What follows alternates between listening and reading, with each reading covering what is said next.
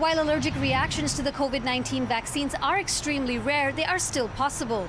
In this week's COVID-19 Q&A, Toronto's Associate Medical Officer of Health explains that those who may be allergic to some of the ingredients in the vaccines still have options to get their shots safely. Your options are to see an allergy specialist, actually. So until an allergist actually says to you, you cannot be vaccinated, I would not assume that you can't be vaccinated. There are many allergists who are vaccinating people who have had anaphylactic reactions to some of the ingredients in the vaccine and are safely being vaccinated under controlled settings.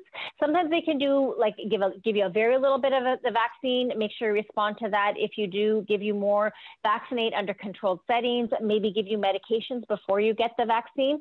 It's all very individualized. And so I would definitely recommend that you follow up with an allergy physician, an allergist. For more from this Q&A and to submit your questions for our next one, you can go to our website citynews.ca/COVID answers. You can also access the page by scanning the QR code on your screen. For City News, I'm Dilshad Burman.